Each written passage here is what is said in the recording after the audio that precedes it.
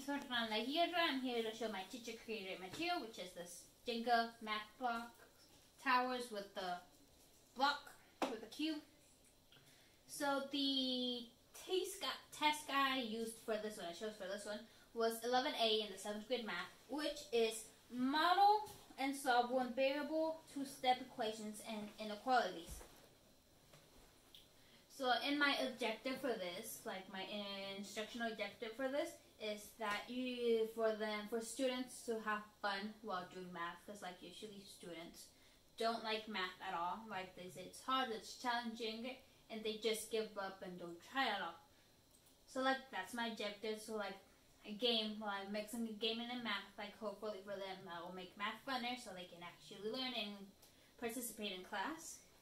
And how I came up with this, with the Jenga block tower, is that I've always been a math nerd since I was a little kid. I always loved doing math, and anything that had to do with math, I wanted to do it.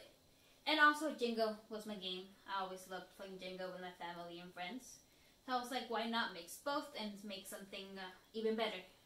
So I did, and this is what I came out with, my beautiful Jenga tower. So let me just show you a quick demonstration on how we play this Jenga.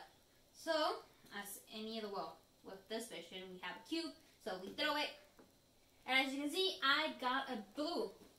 So I would go over here and look for a blue. Well, let's see, is there any blue? Okay, yeah, there's a blue here. And I got this equation, v plus 9 divided by 3 equals 8. So what I would do is I would grab my notebook.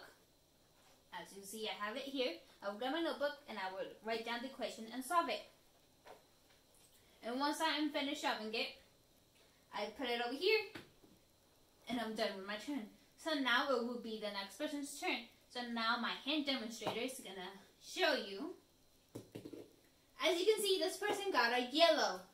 So they would get the yellow one. Out. And as you can see, this one has no math problem in it. This means like there's 6 blocks in the entire game that have nothing. So like it's just a lucky one. You don't have to do any math and you just keep playing. So once the game is over, once the tower falls down, like that's basically the game over, the students will grab the notebook with the work on it and will go show it to the teacher, and the teacher will give them the enter key. With the enter key, the student can check which ones they got right and which ones they got wrong, so they can correct them and be better at solving inequalities and equations.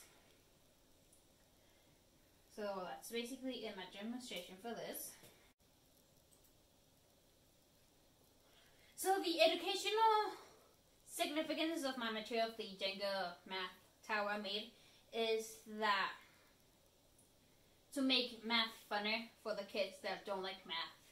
And for the kids that do like math, they have like an extra way of doing math. So like everybody has an advantage on this.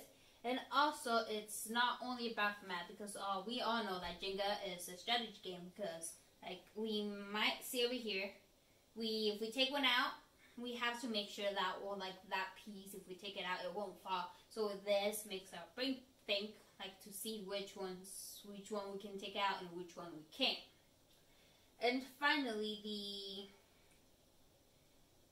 the benefit of my material for my target audience, for my middle schoolers, it will be like it's colorful. Usually when like kids go to school and they see just like a blank, like they just see a text like this, they're like, no, I don't want to do this, and like say school's boring. But if they come into class and see this, a colorful Jenga game, they will be more excited to participate in class. So like they will actually learn and be better at math.